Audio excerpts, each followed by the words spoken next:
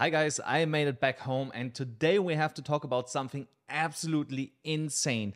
There is a player in the market planning to sell 30,000 Bitcoin, and that will definitely have a massive impact on the price. I'm gonna tell you in this episode who this player actually is, because we know that, and if he's actually going to sell on the open market and the impact that this selling pressure would actually have. If you think that is interesting, make sure that you are subscribed to the channel, like this video, and also activate the bell so that you will never miss out on these really important updates. And now let's get started here. So I don't want to torture you too long with who the actual seller is in the market, potentially the big seller. It could have been also that they just moved these coins for security reasons, because let's be honest, it's a shit ton of coins, you know. We don't know, but there is basically a hint that they are potentially planning to sell all of it. So, and the reason why we have to be cautious about this is because it's the US government. The US government is potentially selling 30,100 Bitcoin. ZachXBT was tracking the wallet, or is tracking the wallet. These coins are originating from the Silk Road hack. And yeah, since the US government has recouped these coins, they're sitting on it. Now, why is this so important for us? Because 30,000 Bitcoin is too much for the market to absorb it. It would crash Bitcoin most likely back under $50,000 if they would decide to liquidate all of it in one go. Do I believe that this is going to happen? Definitely not. The US government is not stupid. They want to make as much as a profit like everybody else in that casino. They are most likely replacing Grayscale, and because Grayscale, take this now with a grain of salt, there are rumors that Grayscale themselves has said that by the end of this week, they're stopping to sell their Bitcoin holdings for their clients. I want to leave Grayscale because they're running out of it. Again, take it with a grain of salt. I have not found any confirmed information about it. So for now, it's just a rumor. But what could happen is that then the US government jumps in and said, hey, perfect, you know, so Grayscale was selling like 1,000 to 5,000 Bitcoins a day. We can also do that for a week, you know, we do this for a week, and then we're out, then we have sold everything, and the average price would be $60,000. Not too bad for sitting so long on these coins. So this is something that we should keep in mind. So, and they have yesterday done a test transaction to a Coinbase deposit address.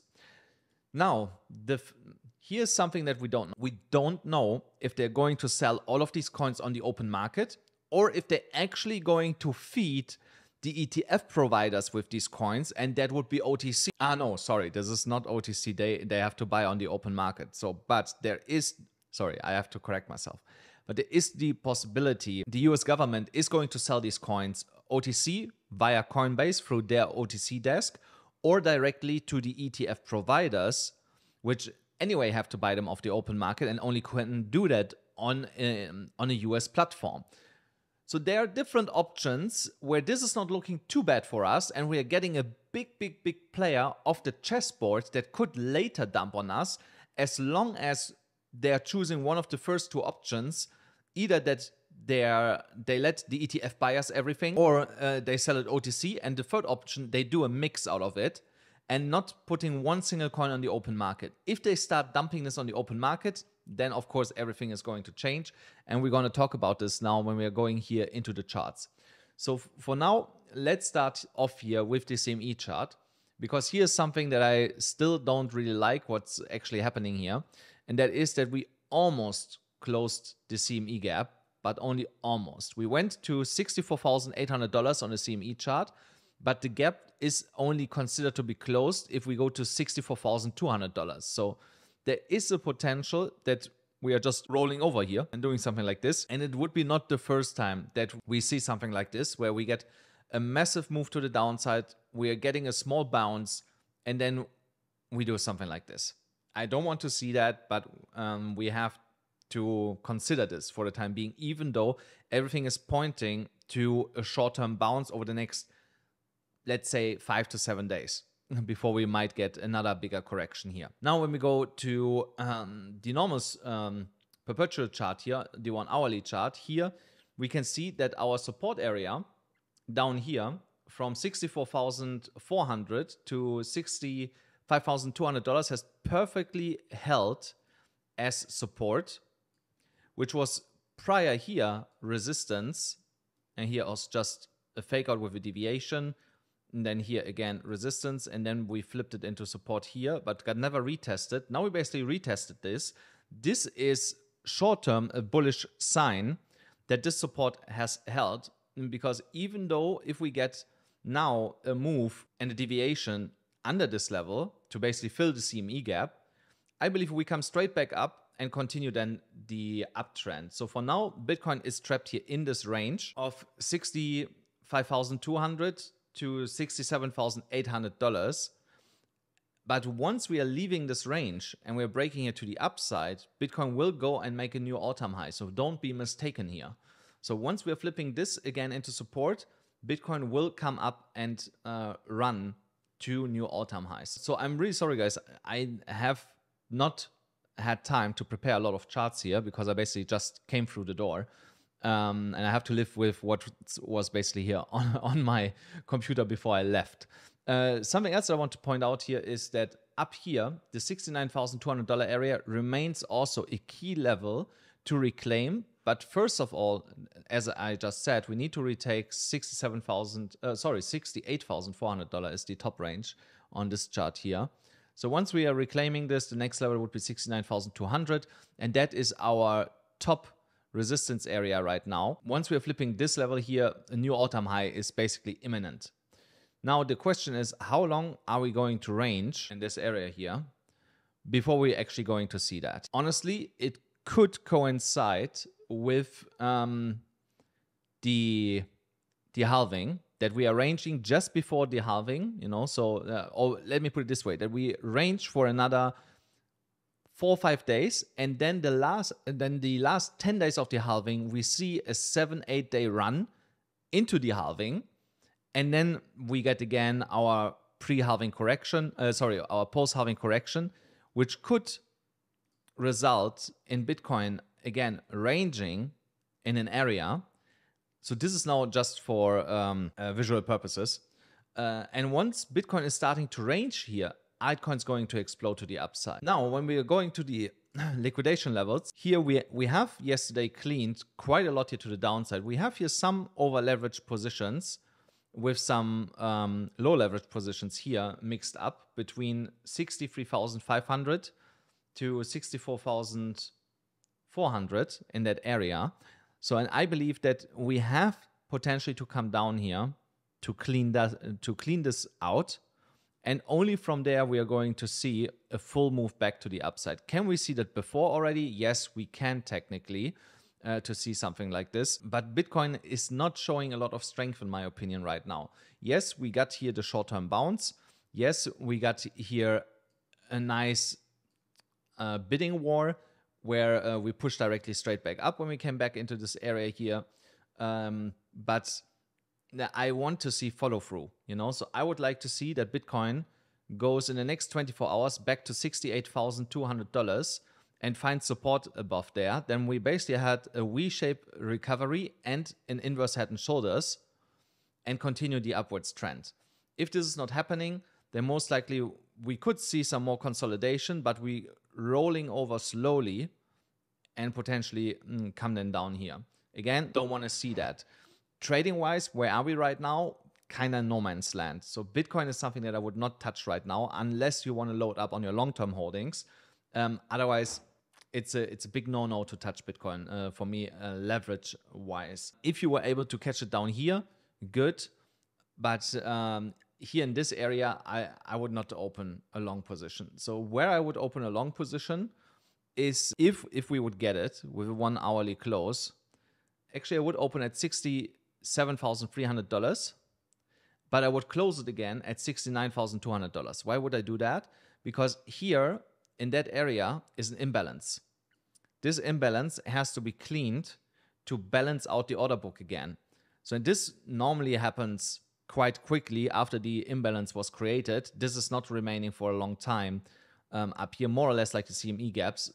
So now, what is not a long time? So it can take a couple of days to be fair here, yes? So, but sooner or later, we are coming and cleaning this. So, and again, where does this bring us? It brings us really close to all the liquidity here in short liquidation sitting up here. So once we're tapping into this the next time, you're going to see Bitcoin taking off like a rocket ship into a new all-time high. Now, when we're looking at funding rates, funding is completely reset here across the board. So which tells us we can slowly start longing some altcoins, but slowly. Again, remember, I believe that there is a risk that we have not fully bottomed out yet. That's why I'm still a little bit cautious here, you know. So let the imbalance get filled, because that could be also a bull trap, that we fill the imbalance. People think, oh, we're going up now, and then basically just reverse lower and create another lower high, because we had here a higher high. Now here, this whole area is considered a lower high. And now imagine we fill the imbalance and we only come up here to the imbalance, something like this, and roll over again. Then here would there would be another lower high. And then once we are creating a lower low, then the uptrend structure would be broken and we would technically be in a downtrend then. So, and that's why I'm telling you, be careful right now. You know, let's see what's happening here around $69,000 when the imbalance is filled. And from there, I would start looking at altcoins again. At least if you want to use high leverage, something like 10, 20x. I would not use anything higher than anything as high as 10x right now if you want to open some long positions that you want to basically swing hold. Concentrated liquidity is still sitting above us. There's a little bit also right now above us, but not much. So we could see a push today to like 67 to take this out. But again, that is not what will get us here out of the mud. What we want to see is a move here to 69 into this gap here, where right now nothing is, and see Bitcoin creating a short squeeze from this area here into $72,000, $73,000. That is what we want to see. Again, technically, the direction here, liquidity-wise, is still to the upside because we have cleaned everything here on the lower end. You know, even if I go to the monthly, you see. So here, that's what I mean. You know, so we can go as low as 63. But most likely there we are turning around and pushing it to the upside all the way up to like 74, 400, 75, 200, something like that, because the concentration of the liquidity is to the upside to take out all the shorts there. When we're going then to Velo data, I want to see how the bids are looking. So actually, no, this is CVD. I just want to say here, cumulative returns, you know, that would have been looked really good if that would be here the spot bids. So, but what I have to say is that at least BYBIT and OKX, seeing here slowly bids coming back. That the bids are coming back. Let's see here on the daily how we are looking here. Here, yeah. So BYBIT is definitely looking the most bullish one here right now when it comes to buying pressure. OKX still not really convincing, and Binance also not making an uptick yet. I want to see that definitely be changed, that we see a nice uptick to the upside, because otherwise, like I said, we are most likely to go a little bit lower before it gets better. When we are looking here at the EMAs, not the EMA ribbon. So what we could observe here was that we actually here got a golden cross. But now it looks like that the golden cross was a fake out, unless Bitcoin comes back to $67,500 above the 50 moving average, and then above the 200 moving average, if I'm not mistaken. Above the 200 moving average, then above the 50 moving average, and continues its upwards trajectory. If this turns out to be a death cross later on, this will be really bad for Bitcoin, because then I think we are going to see sub $60,000 for Bitcoin in the imminent short term. And guys, don't forget, if you still want to trade in this volatile market, then use BYBIT for that. You still get $30,000. If you use the specific link here down below. And if you want to trade altcoins with me together on a degenerate level, then go to Margex. The strategy is called AMCrypto altcoins. Also only with that link below here. And if you cannot use BitGet or BYBIT, then you can use BitGet or Phemex. The links are also down below here. On Phemex, you get $8,800 still. To win a chance, $8,800 and potentially 9,000 Pulse tokens. And if you just want to traditionally copy trade me with the highest bonus in the industry, $120,000, then go to FAIRDESK. There you can copy trade me with the link below here. All these links are in the comment below or in the description of my video, guys. So then just that you see here that I'm fully transparent on Margex. I have a 5x leverage trade right now on Solana. I kind of long the top here. I gonna admit what it is, you know. So before we start breaking down, the liquidation price is at $160. So unless Bitcoin is not going to sub $60,000, I don't think that I will get liquidated here. So and I'm basically how much? I'm like 5% away. Yeah, 5% away from break even. So it's not that crazy, you know. So I want to be fully transparent that I also have sometimes trades that are running here into a loss, you know. So not meaning that this will close in a loss, you know. I let it run because I believe that this will turn a profit. But just that you see that I have also sometimes trades, even for a long time, running before they're actually turning a profit. I have one trade open, you know, so on Binance.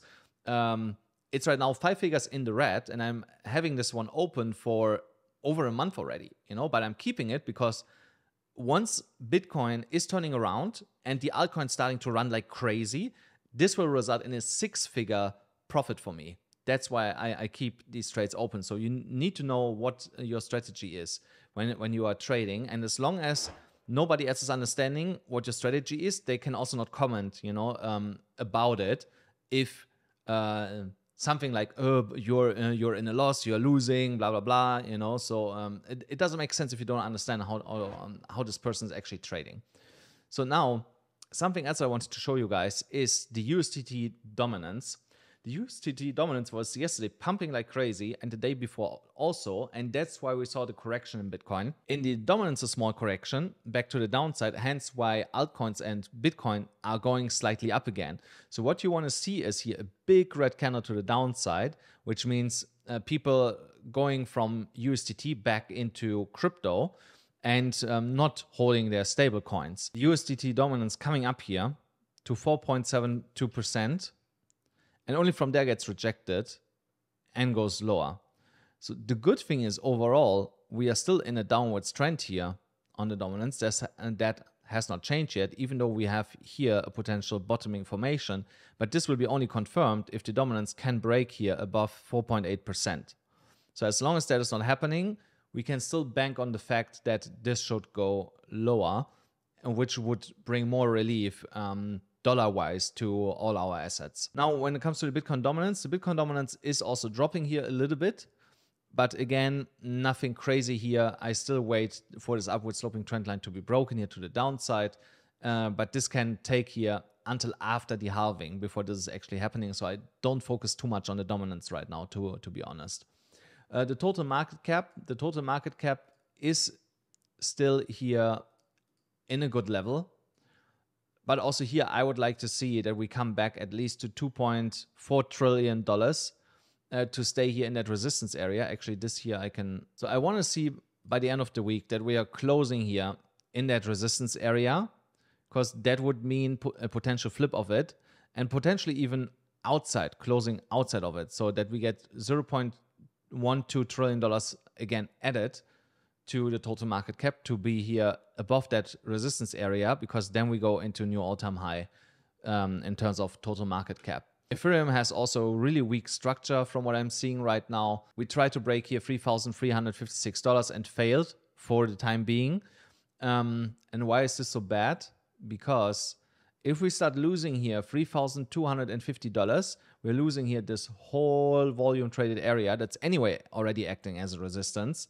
But if we drop out of it, then we go back to $2,950 approximately and see a bounce from there.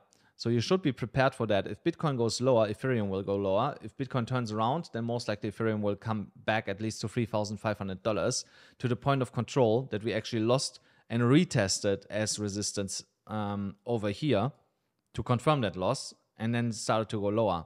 So you want to see a reclaim of that. And again, most likely this is going to result into an inverse head and shoulders if that is happening, which should send us then also higher for Ethereum. Guys, that's already for today's episode. I know it was quite long, but I still hope that you enjoyed it. So please make sure that you smash up the like button, hit the subscribe button, hit the notification bell, and I'll see you then again tomorrow.